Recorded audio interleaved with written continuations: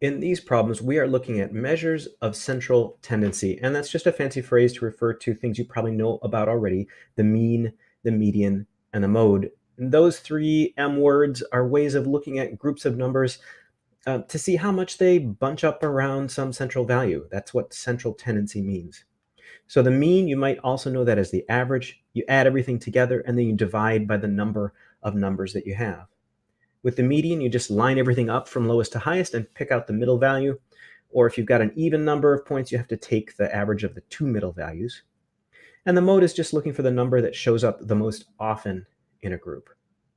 So let's look at some problems with these ideas. The first one says, for the first three sets of numbers below, the value of x represents the same type of measure of central tendency. Okay, so for this set of data, this x is either the mean, the median, or the mode.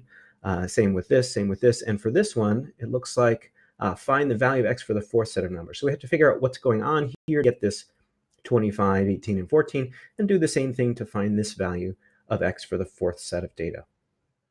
So first of all, I think we can rule out mode because this set of data, while the 25 appears only once, and in fact, nothing appears more than once, so there isn't a mode here. And in this set of data, there's no 18 appearing at all, so it's definitely not mode. So it's either mean or median. So I think I'll take this set of numbers and add them up. Got my calculator here. So that's 145, and I'm going to divide by the number of numbers divided by 5. So I get 29. That's definitely not 25. So I'm guessing this is the median, and I can verify that by just taking the central number. There's 2 on the top, 2 on the bottom. So this is our central number.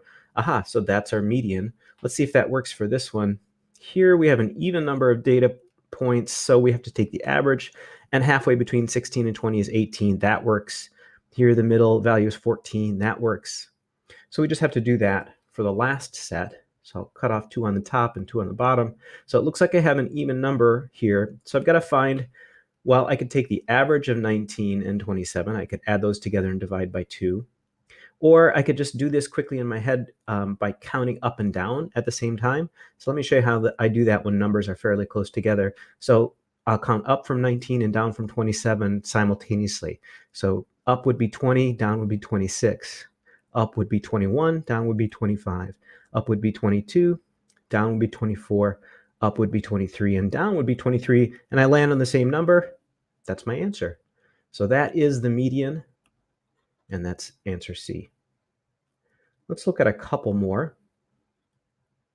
This next problem says, if Ms. Shields reports student progress using the total test scores divided by the number of tests, which of the following does she report? And we've got our choices here. You should know that of these three measures of central tendency, the mean, the median, and the mode, it's only the mean that uses division. You add everything up and then you divide by the number of data points. The median is just plucking out a value from the middle. The mode is looking for a value that occurs the most often. So since we're talking about adding things up and dividing here, we're talking about mean. All right, one more, and this is a little more tricky, so we're going to have to do some thinking about this last one. It says, in a mathematics class, half of the students scored 41 on an achievement test, with the exception of a few students who scored 72. The remaining students scored 44. Which of the following statements is true about the distribution of scores? All right, well, let's think about this. I've got half the students. I'm just going to put a big block here. I don't know how many this is, but they scored a 41. And then I've got another chunk, pretty big chunk, but not quite half, that scored 44. And I've got a few up here who scored 72. All right, and this is the halfway mark right here. So this is half the students on the left and half the students on the right. Now our choices here are the mean is less than the mode, the mean is less than the median mean is greater than the median, and the mean and median are the same. Well, let's think about the mode. The mode is the number that occurs the most often. Half the students got 41, and there's no greater number than that here. 44 is less than half the students. 72 is definitely less than half the students. So this mode has got to be 41. Now, could the mean be less than the mode? Well, the mean is the average. So we're going to add all this together and divide by the number of test scores. We don't know the number, but it's got to be higher than 41. 41 is the lowest score. So this is not our answer. Now our other choices, it says the mean is less than the median is greater than the median, and the mean and median are the same. So how can we compare those two? Well, first of all, let's try to figure out what the median is. And this diagram, I think, gives us a good start on that. The median, we would line up the data points from lowest to highest and pick the middle.